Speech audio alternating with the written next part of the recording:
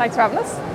So you just recently launched a new collection, the Wonder Collection. You might explain where did Wonder come from? Wonder is, again, everything that we do is always based off a conversation, and we chat a lot. So we had this kind of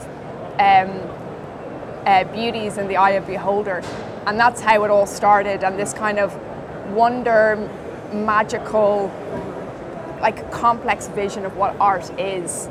And we didn't, I guess we're known for our boss ladies, and we wanted to slowly kind of steer away from that a little bit and get a bit more expressive.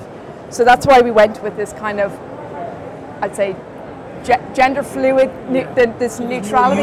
Exactly. Yeah, a little bit more abstract with the artwork, and you know, the pieces also feature a very big dominant graphic piece on the backs of all the sweaters, and one of the t-shirts actually features on the front. And that was kind of in relation to people asking about the fine artwork and can you put the fine artwork on the clothing? And we're quite strict when we say no, because you know, we work in a printed medium, predominantly screen printed or now embroidery, and they don't lend themselves. Let's talk about embroidery. That's a bit of a departure. So what have you had to learn about embroidery to get this right? It's quite similar to screen printing in terms of how you set up the file, but we're following a simple line instead. So you don't want to overcomplicate the artwork, because at the end of the day, it's quite messy. When every line counts. Every line counts. Every line counts. Yeah. The added beauty though is that you can actually be more expressive with colour. So we can actually add way more colours into this, and even into the casual everyday collection, which is where we started with embroidery first. It's our ampersand. It's on a crest. We could be way more expressive with colour, where with screen printing you're limited to how many screens and ink that you're using on the garments. So it's nice to combine the two, although one's back and one's front. What about bringing them onto the same surface? We've been considering that, and it was the first idea, but I suppose for us as a small business and COVID, we had too many obstacles to get to the final kind of. We already had also confirmed Create in Brown Thomas, so we had a deadline for that for our. And you've launched Wonder with Evoca. Yes, so we've launched that. We'll be launching next week, the 10th. In Suffolk Street. And they've taken half of our Wonder collection, and they've taken actually as well the some of the Obsessive collection, which is still such a huge winner with our customers and our retailers. Did you design it for them? When was it? The Wonder collection? Yes, them in mind? No, not to disappoint. Not to disappoint or anyone. No. What was your vision for Wonder when you started?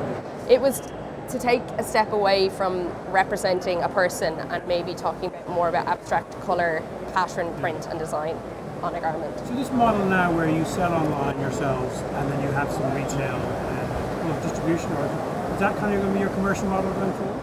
I think so. I think it's a lovely balance, because we still, I guess our relationship with wholesale and vendors of that is still quite small, and we're okay with that. I don't think we see ourselves in a lot of retail department stores or anything. We love the fact that they're both Irish, Kilkenny, Evoca, we like that. If we go further afield into Europe, maybe that's a different conversation, but at the moment we like the situation that we're in with them, and then we still have that strong relationship with our online customers. But you must also learn by dealing with BTs, absolutely, dealing with Evoca. It's a language that we had no clue on, and we still realise that there's a very particular language used in, you know, wholesale and everything, and you know, even times I should mention going, what are they asking for? I'm not too sure. And I Google it. But we're getting there. Talking of language, we sat down a few months back with you guys and we took a brand strategy review.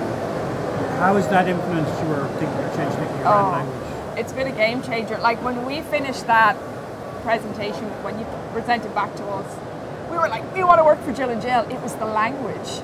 It just opened our eyes into how we really want to deliver our brand to our customers, to getting more clients. I think we have milked that deck dry. It's given us a new sense of confidence.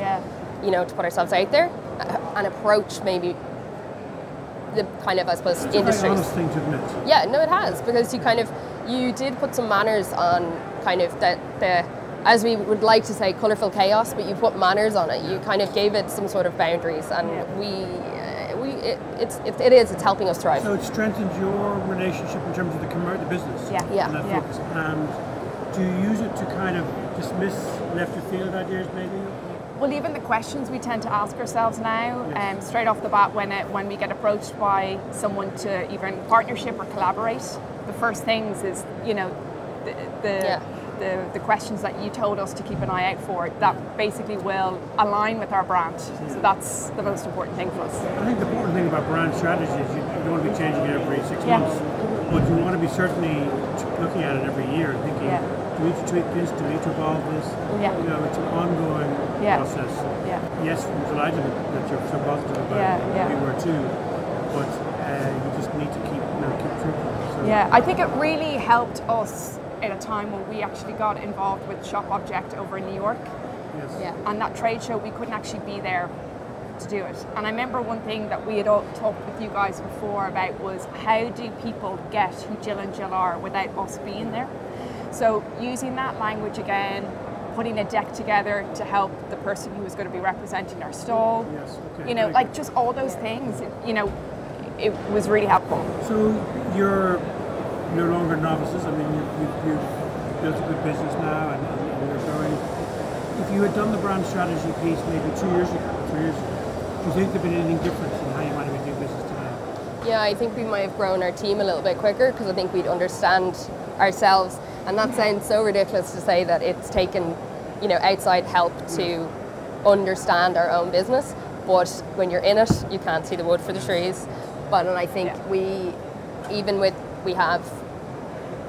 are building a small team, and even their response to, say, the conversations we'd had and their understanding of the business, they're kind of aligning with us more quickly. They understand what we want in return when we kind of give them briefs or, you know, allow them to kind of, you know, have input on design work. It's quicker. Very good. So we work with you as part of our Makers to Masters program, which is trying to sort of nurture young craft talent. What advice would you give to someone thinking about starting out? And they may have a particular skill in terms of marketing and branding. What advice would you give to somebody who's maybe sort of 3 or 4 years before you are now? I would consider what your skills are, and don't take the novice approach of saying I'm a small entrepreneur, I have to do everything. I think you could consider where maybe you need to output some of those skill sets, or, you know, maybe I think you can work with people outside the business. I think it's very easy to try and just wear every single hat so early on.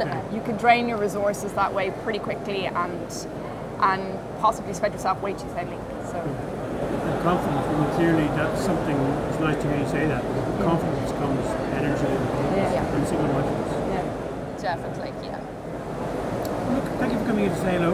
Nice to chat with you again, and look forward to doing this sometime soon. Thanks, Andrew.